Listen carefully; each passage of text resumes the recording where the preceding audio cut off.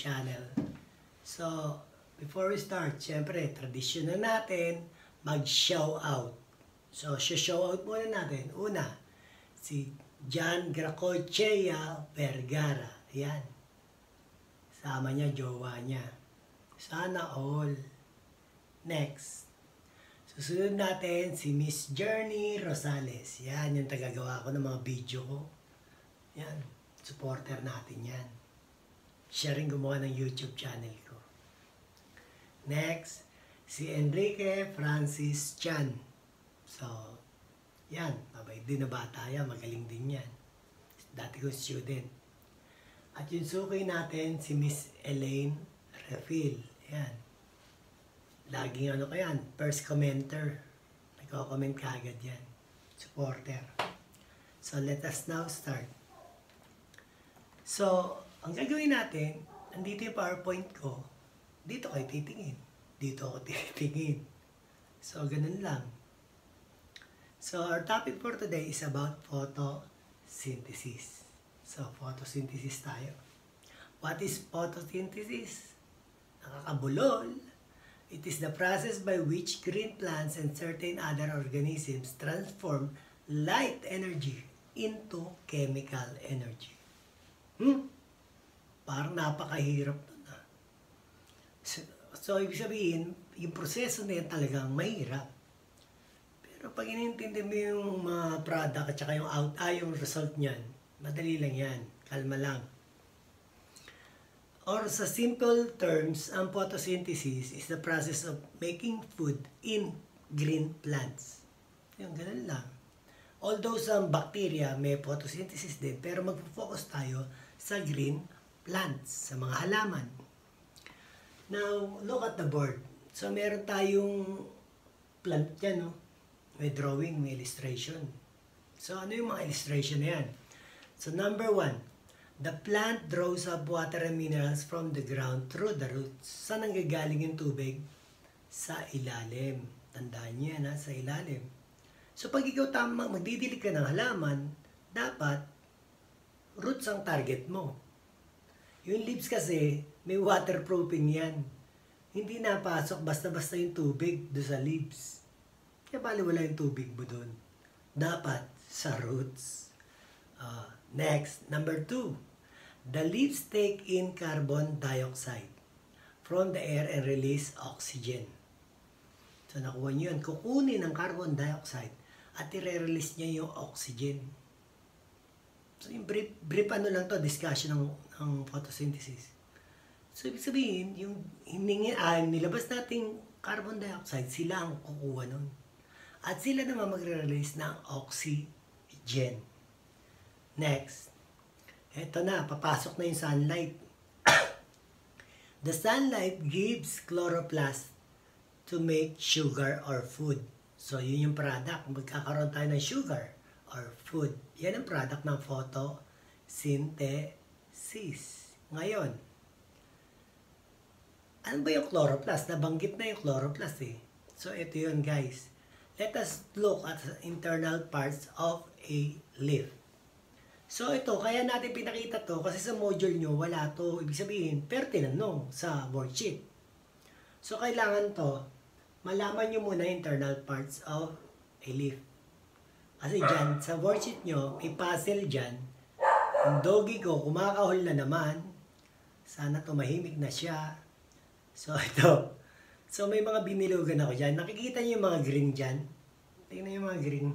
Maraming green na maliliit.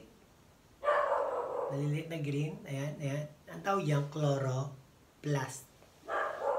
So, what are chloroplasts? Ayan o. This is where photosynthesis occurs. It contains the light-absorbing green pigment called the chlorophyll. So, saan makikita ang chlorophyll? Sa chloroplast. Ngayon, next, yung isa pa dyan, yung stomata or stomates is used for gas exchange. Next, yung guard cells. It regulates the opening and closing of the stomata. Siya yung pinaka-guard eh. So, siya yung mag-ano ng kung kailan magsasara, magbubukas ang stomata. Yun ang ano niya, function. Next. Wait, bababa natin. The next figure, kailangan makakita nyo muna yung plant cell. Bakit? Meron din dyan sa worksheet nyo eh. Tinatanong yung cell wall. Yan cell wall, yan yung nag-identity. Yun yung bukod tangi na makikita sa plant na hindi makikita sa halaman. Yung part na yan ng cell wall. And all the other parts, hindi natin di-discuss yan. Yun lang chloroplast, yung color green. Ito mo yung color green, 1, 2, 3, 4. 4 na chloroplast. Pero sa totoo lang, marami yan. Oh, ngayon, bababa ko lang. Ngayon, pag hinati mo naman yung chloroplast or inukaan mo, ito makikita mo, meron yan 6 parts. May number, 1, 2, 3, 4, 5, 6. Yan yung nasa worksheets nyo. So, ang sinasabi dyan, i-identify nyo muna yung mga function. Number 1 is called the inner membrane. So, function niya, it regulates the passage of materials in and out of the chloroplast. Ganun lang. Ito, parang bonus yun na to sa akin. Number 2, intermembrane space. It is for oxidative phosphorylation. So, scientific term na naman. Nasusunod pa yan, madidiscuss. Next, number 3, the outer membrane or the outermost covering, first line before materials enters the chloroplast. So, next, the stroma. It contains the enzymes necessary for carbon fixation. Number 5, the thylakoid. They are the site of light-dependent reactions for photosynthesis. And number 6 is the lamella or lamelia. Lamella na lang. Connects and separates thylakoid stacks, grana, maximizing photosynthesis efficiency na bulyoy. Next. Here are the important terms to remember. So, ayan, pinost ko na lang. Bakit ko pinost? Sa totoo lang, itong topic na to, yung module natin, tsaka yung worksheets, hindi masyadong nagja-jive. Nahihirapan tuloy akong ituro. So, ibig sabihin, kung susundin ko yung pagtuturo ko na wala naman sa module, bali wala. Hindi nyo masasagot ang module nyo. Kaya ito, binibigay ko na sa inyo para lang masagutan yung module nyo. Ganun lang. So, yun lang. Yun lang ang ano natin dito. Masagutan nyo lang. So, thylakoids, wall membranes, found within the plant chloroplast, green pigment, example niya yung chlorophyll A and B, phycobilin, pigments are any group of highly colored pigments found in some photosynthetic algae. Nabubuyoy. Mitochondria is a spherical organelle found in the cytoplasm of eukaryotic cells whose functions are similar in chloroplast. Tulad yan. Ano yun eh, dapat plant cells yan eh. Napunta na dito. Next, stroma, a colorless fluid surrounding the grana within the chloroplast. The chloroplast is an organelle found in the cells of green plants and photosynthetic algae. Next, 7. The process of photosynthesis is characterized by the conversion of sunlight into chemical energy. Cell wall, only found in plant but not in animals. Mesophyll is the inner tissue of a leaf that contains numerous chloroplasts. Grana, the stalk-like structure of thylakoids in plant chloroplast that contains chlorophyll. So, yun yung mga terms or mga words na dapat nyong malaman. Pero hindi talaga yan eh, yung ano natin, ang target natin photosynthesis. Papaliwanag natin yung tama. So, meron tayong chemical formula o photosynthesis. Kasi hindi ko alam kung itong lesson natin ba ito lesson sa ibang lugar. Ibig sabihin sa buong Pilipinas ba to? Hindi ko alam. Hindi ko sure. Pero itong tuturo ko sa inyo, ito sure ko. Bakit? Kahit na Amerikano, kahit anong lahi mo, ito mahalaga mong malaman. The general equation of photosynthesis. So ito na guys, tuturo ko sa inyo yung general equation of photosynthesis. General equation of photosynthesis. Ito yung talagang nalabas lagi sa test ko eh. Mga periodical test, ganun. So ito na.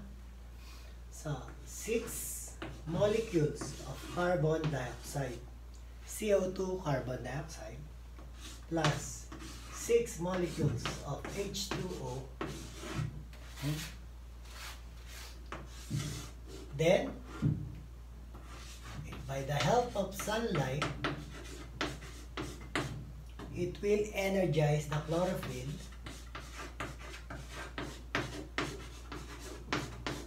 and will give as a result C6H12O6. Nakikita pa ba? Nakikita. Plus 6 molecules of what? Oxygen. So, 6 molecules of oxygen. Kita ba? Ayun, kita pa. Again. So, 6 molecules of carbon dioxide. This is carbon dioxide.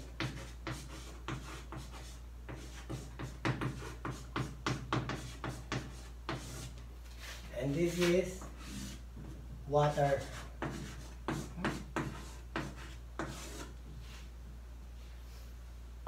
Next, this is your glucose. And this is your oxygen. Oxygen. Now, these two are what we call as the reactants.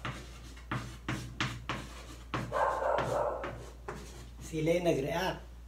So, yung carbon dioxide, pumasok sa leaves. Yung water galing sa roots, magkikita sila sa taas. Yung sunlight ngayon, i-energize niya yung chlorophyll, magpo-produce siya ng glucose at oxygen. Yung oxygen, yan yung hihigupin, yan yung lalabas sa kanila at hihigupin natin humans. So, these are called the products.